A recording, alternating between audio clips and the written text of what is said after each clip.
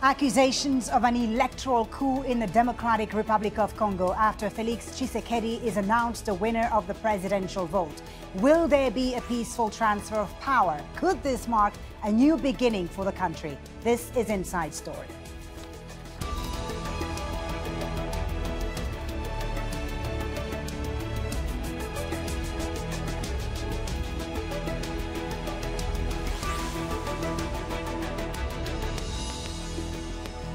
Hello and welcome to the program. I'm Folly by Thibault. A two-year wait for a new leader has come to an end in the Democratic Republic of Congo, but already a post-election crisis is brewing. Felix Tshisekedi, the leader of the largest opposition party, has been declared the winner of the long-delayed presidential election to replace Joseph Kabila.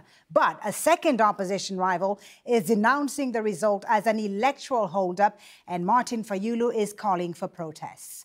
Now, the provisional results from the Electoral Commission show just under 39% voted for Felix Tshisekedi, the leader of the UDPS.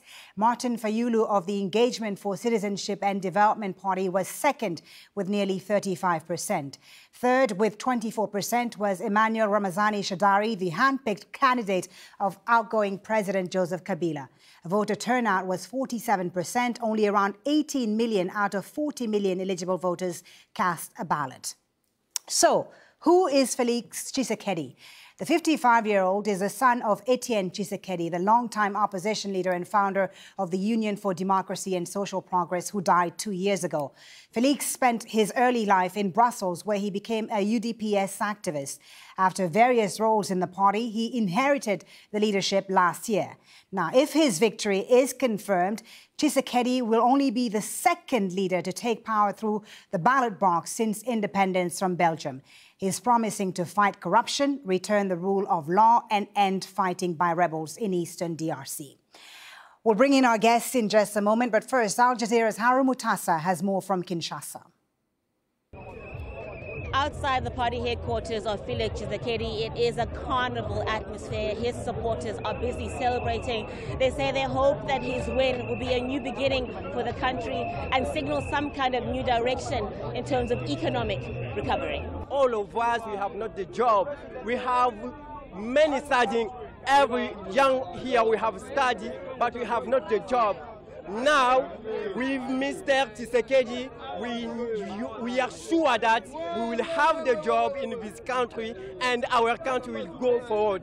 In other parts of the capital, Kinshasa, the mood is more subdued, more quiet. Supporters of Martin Fayulu say they really fear that Tshisekedi made some kind of deal with President Joseph Kabila, which ultimately will see Kabila pulling the strings from behind the scenes, effectively still running this country, and they fear that Tshisekedi will end up becoming a yes man who just does what he's told by Kabila. He also has other challenges, of course, in terms of the rest of the country. There's the economy he has to deal with. He has to create jobs. He has to also bring in private investment as well. He also has to deal with the Ebola outbreak in the east of the country. He has to deal with unrest also in the east of the country between militia groups and some government forces. I suppose his immediate biggest challenge is, of course, trying to unite a very divided country. He only won by 38.5% of the vote, which means a lot of people didn't vote for him. He has to now prove to as many Congolese as possible that he's going to be a leader for everyone, not just for his supporters. And I suppose also importantly, to convince people who are suspicious of him, who don't trust his motives, that he's going to be his own man and he won't be a puppet of President Joseph Kabila. Haru Mutasa for Inside Story.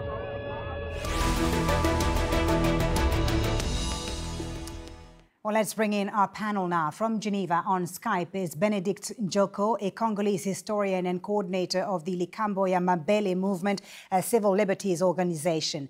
From Paris, Kitenge, political consultant and economic analyst and CEO of Innovation Task Force. And in London, Indigo Ellis, risk consultant at Verisk, Maplecroft. Welcome to the program. Thank you for being on Inside Story. Benedicte in Geneva, how credible are the election results released by the Electoral Commission? But I think that we just heard the news that the Catholic Church said that the result do not correspond to what they have observed. So I think that the election, as they call it, of Mr. Tshisekedi is a problematic one.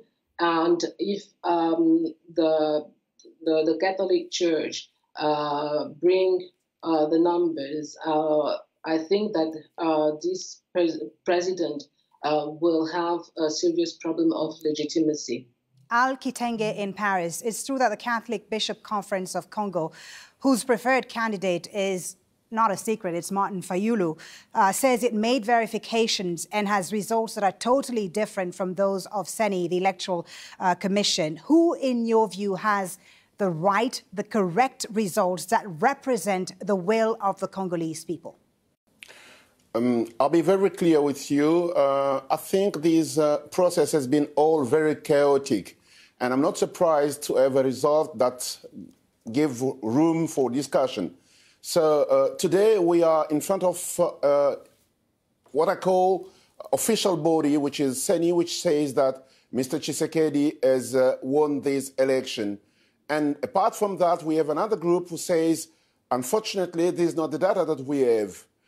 I would say that behind people, behind election, we have management of the country, which is, to my point of view, the most important thing. At the end of the message from the Catholic Church, they say if a part of the election says that they don't agree with the results, they can use the legal framework to try and contest the results. So I hope this is going to be the right way. Indigo, Ellis in London, your thoughts. Is this win by Etienne Tshisekedi, who leads one of the biggest and oldest opposition parties in the DRC, is it really a shock? Was this election stolen from the Congolese people, as Martin Fayulu claims?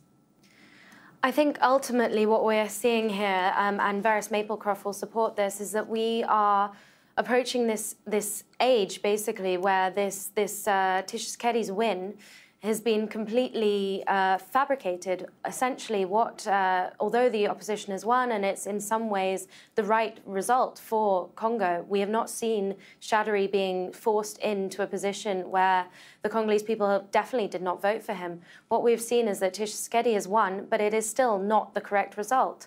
I think that's very clear. I think the most important thing to remember about these results is ultimately they are provisional. There is no guarantee that these results will be the final results. There's no guarantee the constitutional challenge will not be confirmed. I think that's the most important thing to remember as we're talking about this. A lot of media have been talking about Tshisekedi winning, but actually, in fact, what we're seeing is that he's actually just been the provisional. Right. Yeah, if these results stand as they are today, if they stand, what would that mean? How high is the risk, Indigo, of violence today if these results stand? I think actually what we've seen with Senko coming out recently and saying that they do not agree with these results, I think that is important. But ultimately, the most important thing is that the UDPS, who to be honest, feel the most militant of the street activists that we'll see definitely coming out in Kinshasa, I think it will be a lot less violent than we expect it to be. Ultimately, it doesn't mean that the civil unrest will not be as widespread. I think Martin Fayulu's his support is spread wide across the country. And that will mean that nationwide there will be civil unrest and it will be violently repressed by security forces. I think that's very made clear with the history of Congo as it stands. Yeah, Benedicte in Geneva, as Indigo points out, and very important to insist on this, these are provisional results, they're not the final official results. In his very first reaction, though, Felix Tshisekedi praised Joseph Kabila, the outgoing president, saying he considered him an important political partner and not an enemy. Was there a deal made between Kabila and Tshisekedi, in your view, as Martin Fayulu is accusing them? But I think that some of us, and maybe many of us, have read several journalists pointing that aspect, of these elections, and this is really a big problem, I think, for Congolese people, because if we go on with the president who are suspected of not have won the election, this will create even more instability in the country. And this election with Mr. Tshisekedi in a certain way, I think, was seen as a way for Mr. Kabila to gain legitimacy because his his election, as he says, were disputed in 2006, in 2011, and if the election of Mr. Tshisekedi was not disputed, it would have confirmed that he was indeed once the president of the Congo. So I think it's really important to think about the history, because we see today people, of course, some of them, not all the country, and I think it's important to insist on that, that are rejoicing. But we need to think about the history of Congo, the history of those elections, and a president that lacks legitimacy in that country will not foster peace. Kitenge in Paris, do you agree with that? With this, does this victory, if it's confirmed, does it benefit Kabila in any way? The most important thing is that Kabila is a citizen of Congo, so there is life after the seat. So I think we don't need to frighten whoever in this country. It's maybe the time for us to learn from his mistakes and make sure that the country learn from it and then do better. I do believe that it's more important to look at beyond the election. We had campaign, now we have results out of the elections. If it's confirmed, there will be a need of governance, which is the most important thing. With or without Kabila, this country will still exist. So whoever comes, we need to understand that the nation is behind the people. All right. Indigo, your thoughts on this? There have been a lot of accusations of Kabila and Tshisekedi making a deal prior to these election results being announced. Is that the case? And if it is the case, once the results are confirmed, what role for Kabila in any future Tshisekedi government or the future of the DRC?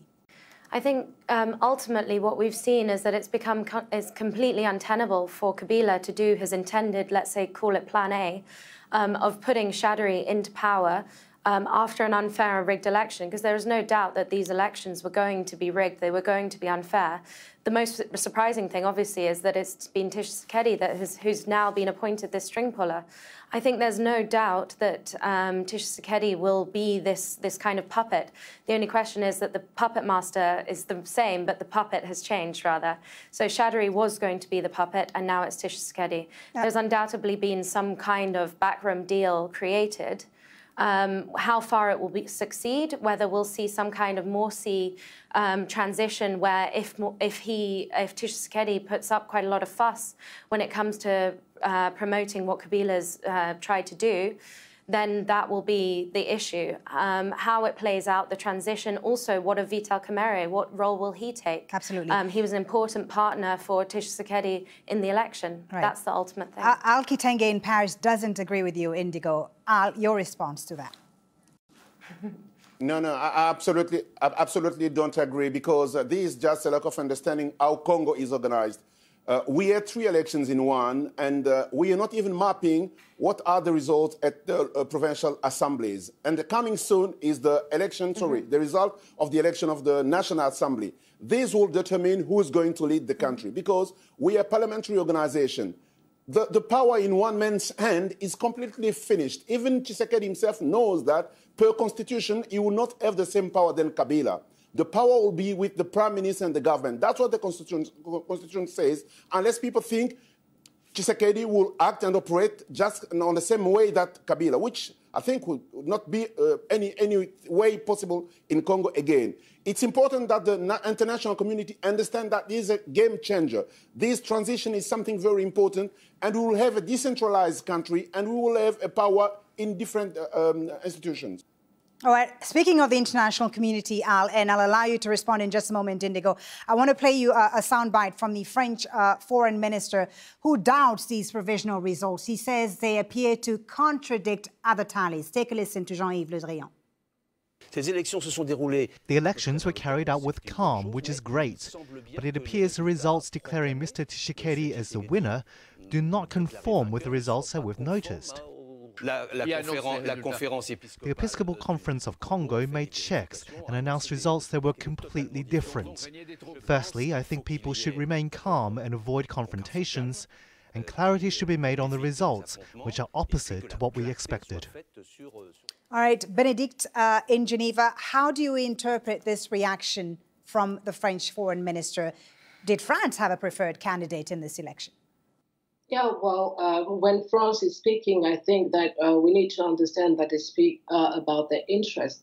in 2011, I think that we had other elections in the Congo where the Congolese people were saying that the vote was stolen once again when Mr. Tshisekedi's father ran for the elections. Congolese people have been calling France and the international community to help them get back their vote. And France didn't even answer. Mr. Hollande, I think at that time, didn't take time to listen to the plea of the Congolese people. So I think that for France to come today and talk about this election, even though we know that they are problematic, even though we know that in Congo there is a problem of word and trust with the elections, things that politicians in the Congo do not respect most of the time. We know we have this problem, but I think it's a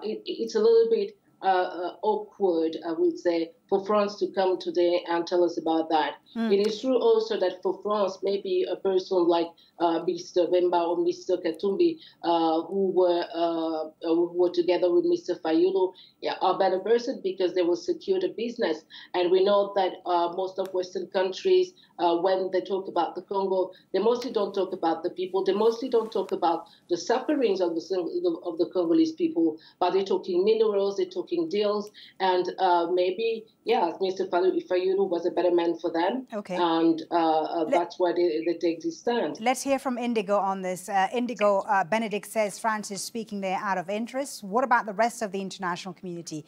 Did they have a preferred candidate?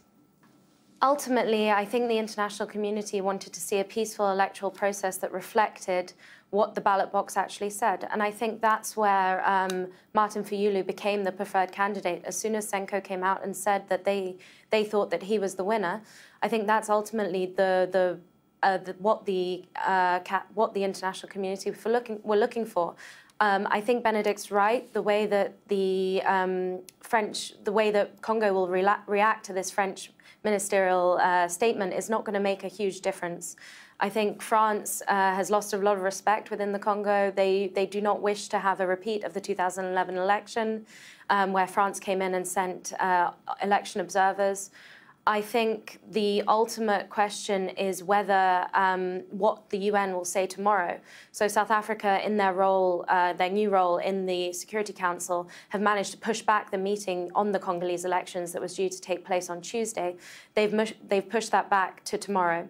So I think the ultimate kind of international community response will be tomorrow. We'll see what they want to say, how they will respond to this. Ultimately, I do not think that they will say anything other than we accept this result, because it is not very clear that Kabila has had a hand in this. Yeah, it'll be interesting to see how the international community reacts to the unfolding situation. In the meantime, let's take a look at the challenges facing Congo's new leader. If Felix Tshisekedi's win is confirmed, he faces many challenges. Although the Democratic Republic of Congo is rich in mineral resources, it's home to some of the poorest people in the world. The United Nations says ethnic fighting between government forces and armed groups has displaced more than 4 million Congolese. Tshisekedi is vowing to tackle corruption. Mining profits were allegedly stolen by groups with links to President Joseph Kabila. So, Kitenge, lots of challenges, not least the security challenge in the east, the humanitarian challenge as well. Does Felix Tshisekedi have what it takes to deal with these various issues? What should be his main priority? I think the main and the most important thing in Congo is to be able to manage and to give governance to the country. We have huge part of the country which is completely undermanaged and no administration. I mean, the first thing the government should try and do is to try to bring services to the citizen wherever they are. We have 80% of our population in rural area with no service at all. And that's where we have these armed groups, because there's abandoned places. And I think the first thing the government should do is to try to bring services to those who have been unmanaged for so many years. Second thing, we need to give activity, economic activities to the people, because with no activity in the rural area, we'll have this kind of informal economy, this artisanal mining, which brings money to the wrong routes and which gives money to the rebels. And I think it's important for the government to have a plan for the next 15 years to make sure that we know where we want to go. Today, that's the most difficult thing. We don't have a strategic plan. I think we need to have a strategic plan. Benedicte in Geneva, does Felix Tshisekedi have a plan? You know, it's very difficult not to associate him with his father, Etienne Tshisekedi, the longtime opposition leader.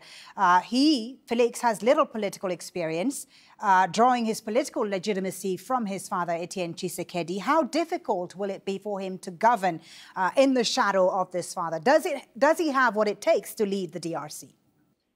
I think that we need to maybe remind ourselves of something that Etienne Tshisekedi said when he was fighting Mr. Kabila.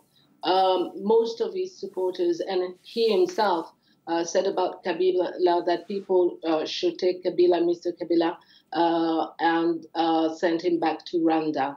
And I think this is an important thing to say here, because what Mr. Tshisekedi's father was saying is that Congo was at war.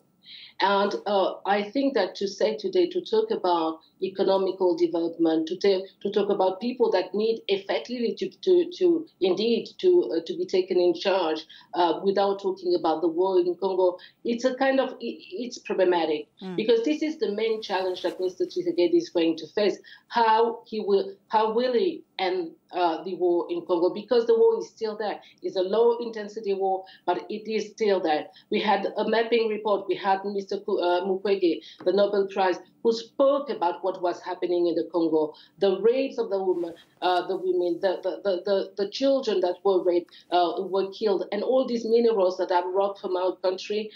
And we know the influence that neighboring countries have, like Rwanda in particular, that played a really, really bad role in that region. Let me bring Indigo back into the conversation. That put pressure on the Congo. So this will be, I think, one of the main challenges of Mr. Tshisekedi. How will he end the war in the Congo? Because we can't talk about economics. You can't talk about social problems. Sure. Before you solve that problem. And elections in the Congo today are not a response to the war. Okay. And I think that this is an important thing to say and know about the Congo. Benedicte, I'm going to bring in Indigo because we're almost running out of time in the show. Indigo, Benedicte says you cannot talk about economic development in the Democratic Republic of Congo unless you solve the security situation in the east. Your thoughts on this? And also, Felix Tshisekedi has said he would fight corruption, he would release political prisoners, return exiles. On the issue of corruption and good governance, do you see him going after Joseph Kabila and his family? At the moment, here at Verisk Maplecroft, we just do not expect that Tshisekedi will have the political power to be able to kind of manipulate the vassals of power enough to move anything away from Kabila or his family. Essentially, we see a situation where if Tshisekedi is confirmed as president, he will just remain behind the scenes. Kabila will remain behind the scenes, behind Tshisekedi, as he rules. How long that situation will last is yet to be seen. When it comes to economic versus ending the war in the eastern provinces, the most important thing will be infrastructure. There is no possible way that economic development can happen without improved infrastructure. There is no way that people can be brought into the formalization of artisanal mining, for example, without infrastructure. There needs to be more investment in roads, in hydropower plants. We've seen Inga 3. Tshisekedi will need to prioritize that if he wants to even come close to, I think, raising the capital needed to end the war in the eastern provinces, because money is going to be important. How do you do that when the country is at war? Benedicte, I'll give you the last word. Go on. No, I said that how do you bring infrastructure in a country when you didn't solve the security problem? Because I think that it is important today to talk about that question, because we cannot let more than 6 million people that were killed just out there without talking about them, without claiming justice for them. Lots of questions. And I think this is really an important issue here. Lots of questions need to be answered. We're going to have to leave it there, unfortunately, because we've run out of time. Thank you so much. A lot of questions and a lot of issues need to be addressed by the Democratic Republic of Congo's new leader. Thank you so much for being part of this discussion, Benedicte Ndjoko, Kitenge, and Indigo Ellis. And thank you as well for watching. You can always watch this program again anytime by visiting our website at aljazeera.com for further discussion. discussion, go to our Facebook page. That's facebook.com/AJ Inside Story. You can also, of course, join the conversation on Twitter as well. Our handle is at AJ Inside Story. From me, Folly, Thibault, and the whole team, thank you for watching. Bye for now.